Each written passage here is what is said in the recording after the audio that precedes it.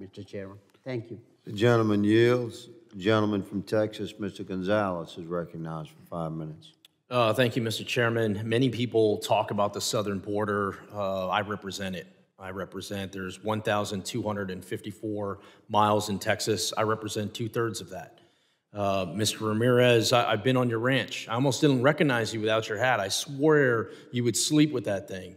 Thank you for being here today. And we've seen it. We've had the discussion firsthand. Ms. Tambunga, you look wonderful. It's great to see you up here. Mr. Tambunga, you look wonderful as well. Thank you for coming up here and sharing your story. There is not one person in my district, and honestly, throughout Texas, that doesn't have a story in some form or fashion, that isn't connected in some form or fashion to a tragic situation. Whether that's the high-speed chase that went through Ozona, whether that's a high-speed chase that went through Uvalde and wrecked a car that hurt the mother of one of my commissioners in Valverde County, whether that's Ronnie Dotson, who's a sheriff out in Brewster County that every week finds bodies in his jurisdiction, whether it's ranchers in Dryden, Texas, that have had their water lines cut. I mean, there is not one person, whether it's the schools in Uvalde, thankfully we're in break right now, but that we're going into lockdown 3 times a week. And so I find it very frustrating to how do we get attention to this issue? It seems as if the federal government, to include Congress has an equal role and is equally responsible.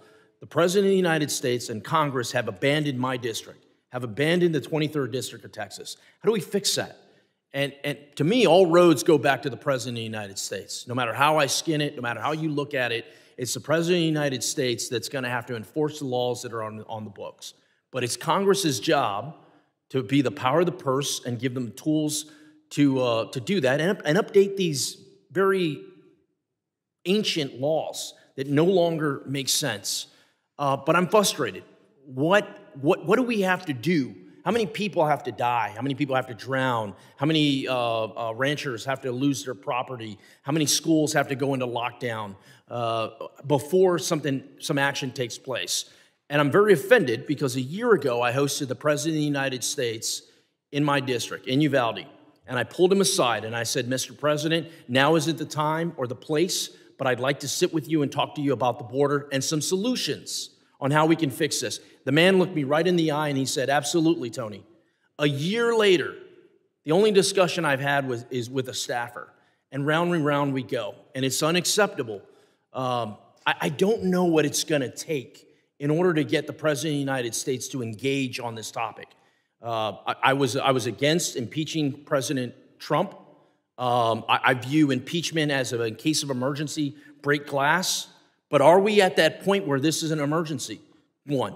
2, is there something that Congress can do to move the ball forward? Is there even something small? Is there something Congress, not Republicans, not Democrats, can come together and do one thing in order to get this crisis under control? Ms. Tambunga, you brought up a piece of legislation that we're working on, the Emmy-Koch Act, which essentially creates an awareness. If there is a high-speed chase coming through town, you get notified on your phone to basically stay the hell away, get away. That may save lives. Are there some immigration things? Are there some work visa options that can get us to a point? How do we enforce the laws that are already on the books? How do we prevent bad actors from entering this country? But also, how do we abide by the laws that we already have? I think there's an opportunity there, but it's going to take some bold leadership, and I think it's going to start in this committee and others like it. And if we don't, round and round we go, we're going to find more bodies. There's going to be more innocent Americans hurt, and it's just it feels like we're at a dead end. But it's going to be Congress that solves that. And that should scare the hell out of everybody. But if Congress doesn't solve it, how is anyone else going to solve it? So thank you for coming here today. Thank you for giving your testimony earlier. This is an important issue that won't go away because of folks like you. And Mr. Chairman, with that, I yield back.